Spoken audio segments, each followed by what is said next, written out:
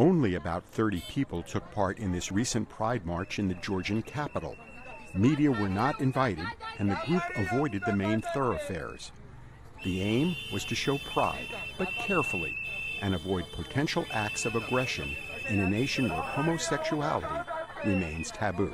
Visibility is very important, so the whole idea behind the Pride is to make queer people more visible. Ever since we announced the Pride, we have been facing a lot of difficulties from the government, which has not been taking our side.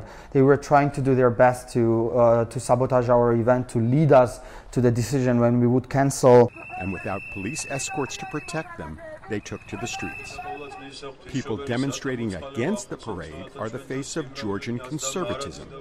While the more extreme groups may not represent the majority of Georgian society, this is a nation that is visibly conservative and one that is struggling to reconcile its traditionalism with its ambitions to join a European Union that embraces modern Western liberal values. For conservative Georgian society, if you will push people and say that if you don't like LGBT, you are not pro-Western, and this is the main value of Western society, many people will say that, okay, in this case we don't want to join a Western society. Religion is at the heart of Georgia's national identity and plays a central role in society.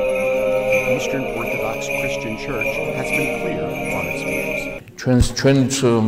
ჩვენი ცხოვრებისთვის თავარი დამახასიათებელი თვისება არის ერთგულება, როგორც წეღან თქვი, ეკლესიის მიმართ და ჩვენი წინაპრების ტრადიციების გაგრძელება. ამიტომ მე ესე ვფიქრობ პირადად, რომ ევროპიდან ჩვენ ავიღებთ მხოლოდ იმას, რაც არის წინააღმდეგობა ჩვენს რელიგიას და ჩვენს ეროვნულ ტრადიციებს და დანარჩენზე რაც მიუღებელია ჩვენთვის, მაგალითად ჰომოსექსუალისტების დაცვა, მათი პროპაგანდა, მათი წინა პლანზე წამოწევა, ეს აბსოლუტურად მიუღებელია. To those working to advance LGBT rights in Georgia, it is